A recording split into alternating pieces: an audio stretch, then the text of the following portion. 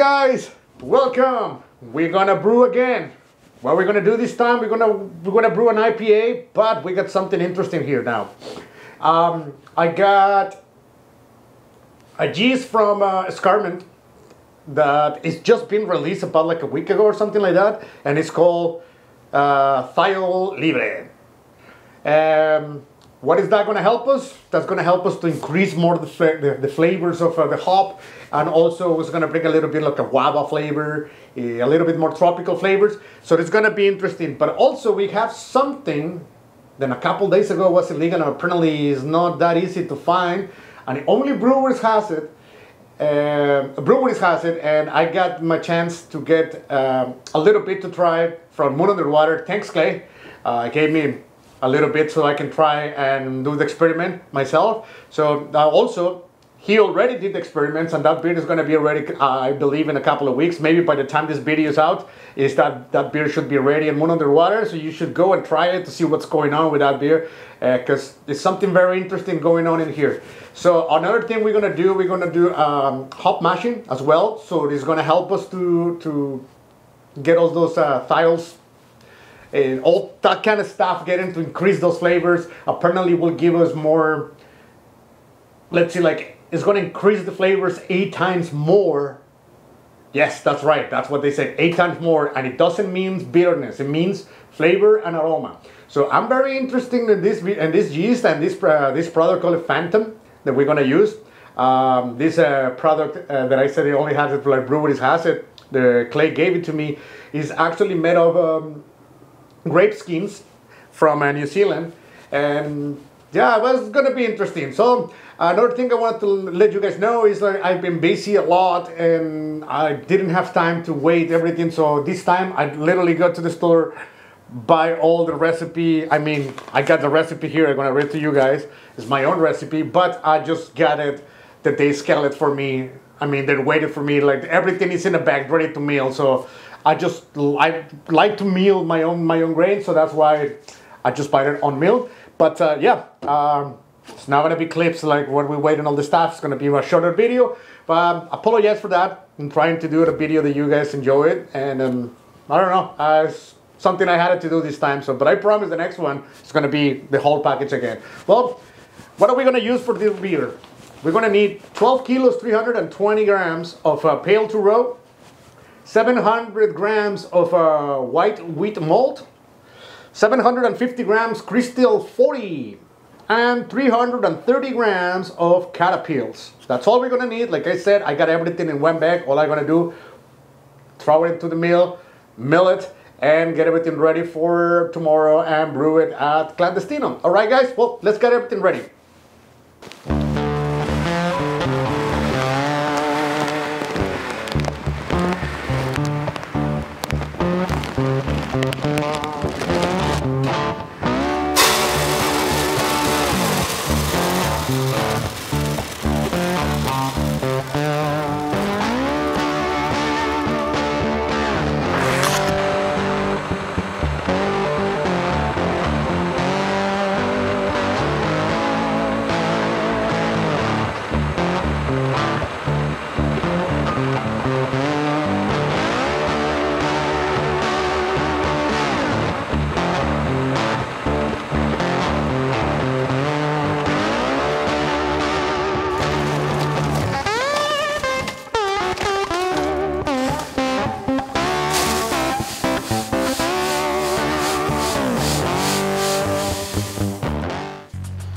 Hey guys, we're here in Clandestino. Okay, let's start brewing. So what we're gonna do, just get the mash tun ready, etc, etc, etc. Okay, let's start.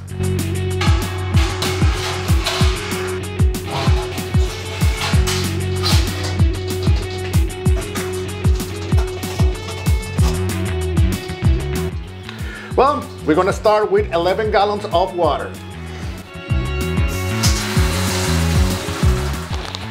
Well, what we're gonna do is gonna weigh 3 grams calcium sulfate, and we're gonna add it to our water.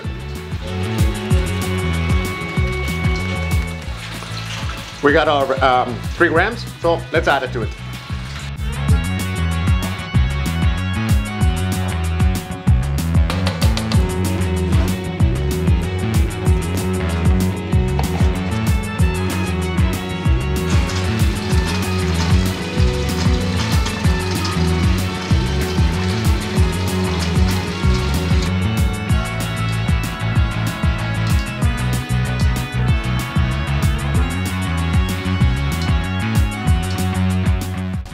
All right, what we're gonna do, we're gonna heat up our water to 70, 72 Celsius so we can dough our grain there and start over mashing. All right, let's get it.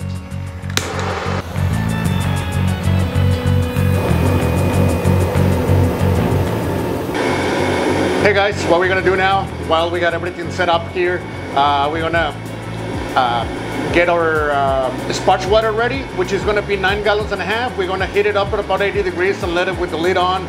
So when we use it, should be around 75. And if it needs to be heat up a little bit more, we can just basically move on and a little bit instead and start heating it up from the beginning, okay?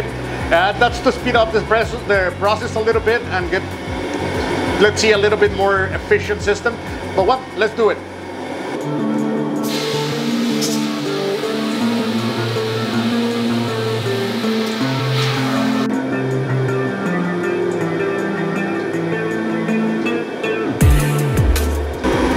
All right, as you've seen, we got 9.5 gallons. So what we're gonna do, we're gonna heat it up to 80 degrees and we're gonna leave it there with a lid on it so we can basically get it ready for whenever we need it. All right, let's do it.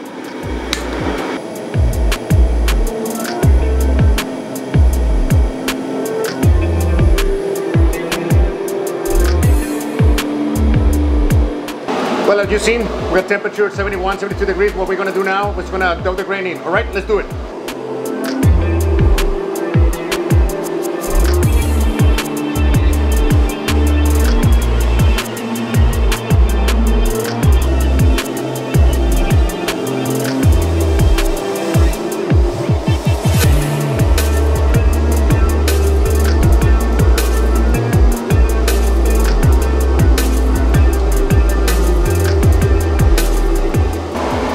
Well guys, what we're gonna do now, we're gonna do something called, well, apparently or according to this yeast, an article that I was reading, I'm gonna leave the article on the description so you guys can go and check it out.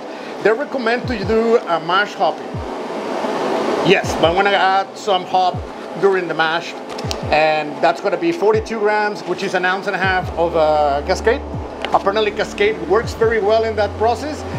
So what we're gonna do is just gonna weigh 42 grams and add it to it. All right, let's do it.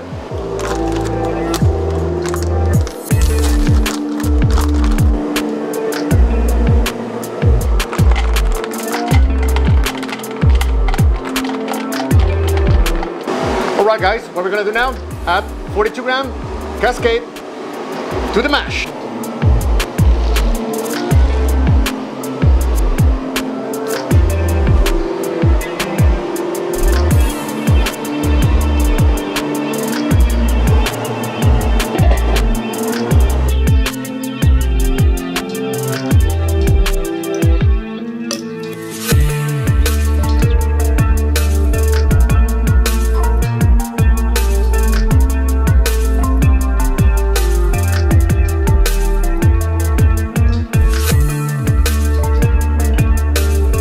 Oh well, you seen iodine test the negative, so now we have all the starch converted into sugars. So now what we're going to do now, we're going to heat up our water or mash to 75 degrees, so that will be the mash out, and then we're going to do the, you know, all the kind of stuff that we normally do. All right, let's get it.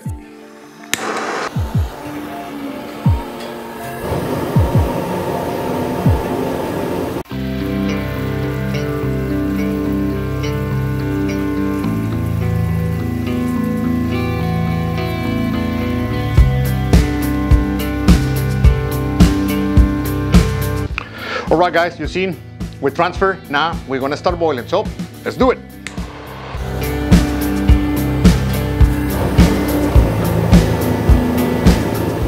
All right guys, what we're gonna do here, basically after we transfer, now we're gonna start boiling. What we're gonna do, we're gonna add, I'm trying to get 50 IBUs in this beer. It's 15 gallons, so my calculation with the Chinook at 12.7% alpha acid is 119 grams. So let's wait it so we can add it into to the boil before they start boiling, so that we don't have that, you know, those messy stuff. All right, let's wait it.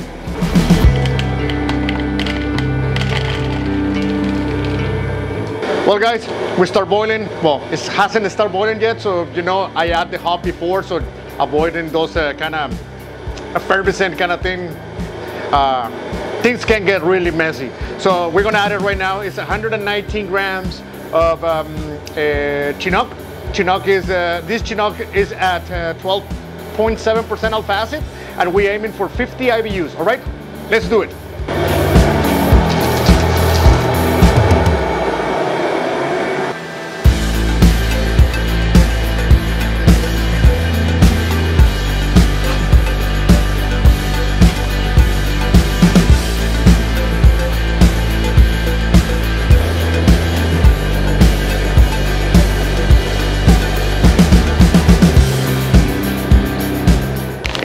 Guys, while we're boiling, we're gonna wait 60 grams of Cascade, and we're gonna add it when it's 20 minutes left on boiling, all right? Let's get it ready.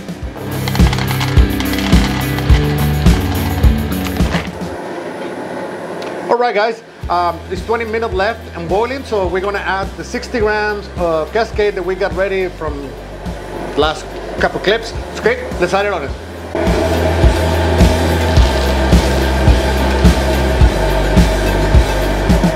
Okay guys, also we're gonna get ready another 60 grams of Cascade, and this one we're gonna add it as a hop stand. As you guys know, I always do the hop stand, and we're gonna add it when we're doing basically in whirlpool when we are about 80 degrees Celsius, all right? Let's wait it and get it ready, and also we're gonna use something else, but I will let you know. All right, what we got here is called Phantasum. I got it from Moon Underwater. Thanks, Clay. Apparently, I'll tell you what it is. It's technically, it's made of a skin from grapes from New Zealand. Excuse me, but I don't really know. I barely speak English. I don't know how to say this. I believe it's like French, like Sauvage Blanc or whatever. That's the type of wine that they use.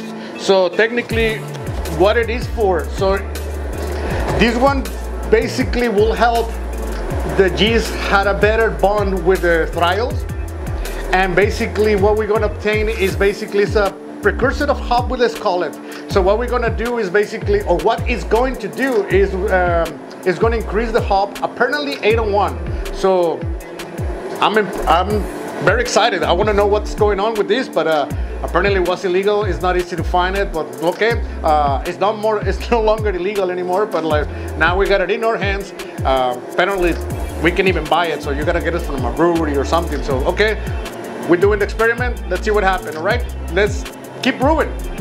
All right guys, what we're gonna do now, we're gonna put the coil in, so it start kind of sterilizing. It's 15 minutes left and boiling, so let's put it in.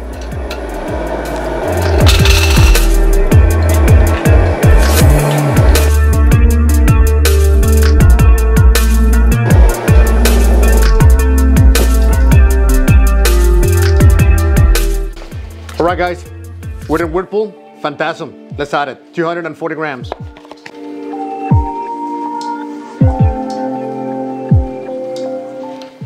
We're now 80 degrees. We're gonna add 60 gram Cascade as a hop stand. Okay, let's add it.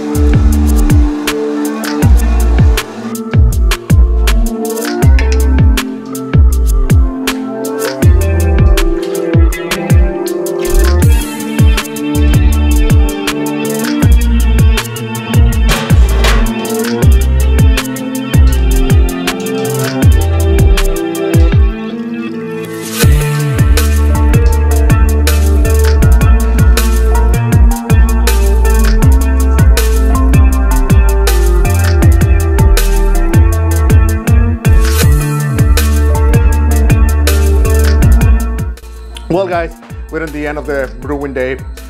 We got 15.5 gallons. We were aiming for 15 gallons, and we end up having 15.5 gallons. So I was expecting to have, what I was aiming to get 1.060, and I got 1.058. So that's half a gallon extra that I have liquid. That is the difference. That could have been 1.060 that I was looking for. So I know that it's right there. So it's not going to be a lot of difference from one to another one. So anyways, so we're done. So we're going to let it ferment. We're going to ferment 22 Celsius. And I've been told that you got to basically condition the beer in a hot temperature as well. Don't know why. I'm going to follow the instruction just because they already experimented with it. So I'm just kind of trying to do it for first time. So that'll be stupid if I don't listen to someone that already used it, right? All right, well, thanks for watching, and yeah, we're gonna wait for the fermenting and then we wrap up this story. All right, guys, see you later.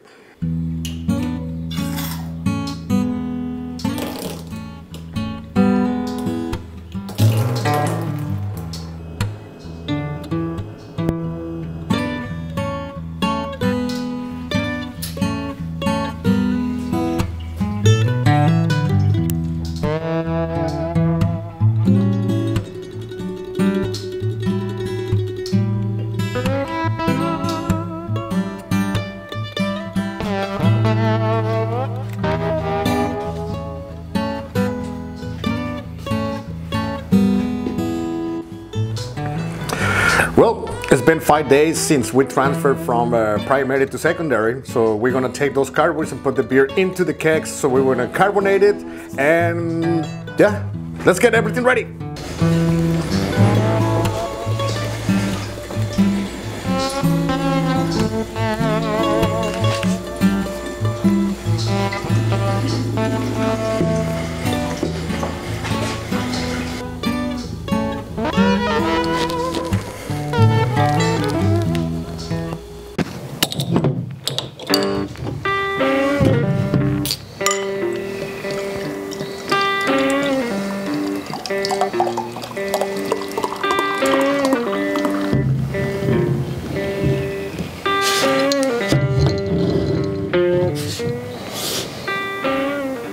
Well, guys, what do you think?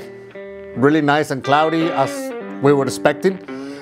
This yeast is, I will say, it's perfect for the NAPA or New England IPA, whatever you want to call it, or hazy IPA, apparently BJCP now I want to call it.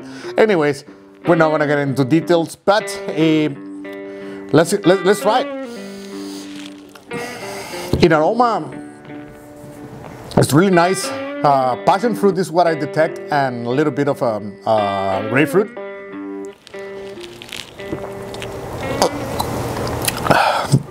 Wow. You can taste the guava, you can taste the passion fruit. Also, you can taste the grapefruit from Cascade. Overall, I think it's a really good beer. Isn't Phantasum necessary to get this result? I don't know. I am actually a little bit, I got my doubts. So I did the exact same recipe in a couple of weeks, maybe 3-4 weeks. I will upload another video, and I'm gonna show the exact same recipe, the exact same technique, but without the Phantasum. We're gonna compare what's the difference between one and another one. Also, I want to remind you guys that the podcast is back. This Friday, we're gonna do another podcast, and we're gonna try this Phantasum versus or against, or we're gonna compare it. We're not gonna put it like in the competition or anything, but Moon Underwater, thank you, Clay, that you gave me the Phantasum to make this beer. So obviously, if he gave me the Phantasum, that means he had a Phantasum. So he made a beer, it's called it Tall Man with Phantasum. And Moon Underwater, Victoria, BC. Anyone that is in Victoria, BC, I would highly recommend to go to Moon Underwater and try that beer. It's actually tasty. It's very tasty. So I'm gonna pick up the bottle, and Ian and I, we're gonna basically do the podcast basically about that. We're gonna drink both of them. We're gonna compare it. We're gonna be talking about that. I hope to see you guys there in the live streaming. If not, you know, it's always getting record and it's there so you guys can watch it anytime. Anyways, subscribe to the channel, activate the notification bell, and give me a like. All the little things that Facebook like, and leave the comment. Seriously, you guys leaving really nice comments. Thanks to Vineyards, Wineyards, or whatever. I really don't remember the name exactly, but they leave like really nice detailed comments, so I appreciate it, and I want to thank everyone. Well, I guess that's it. So we'll see you in the next one.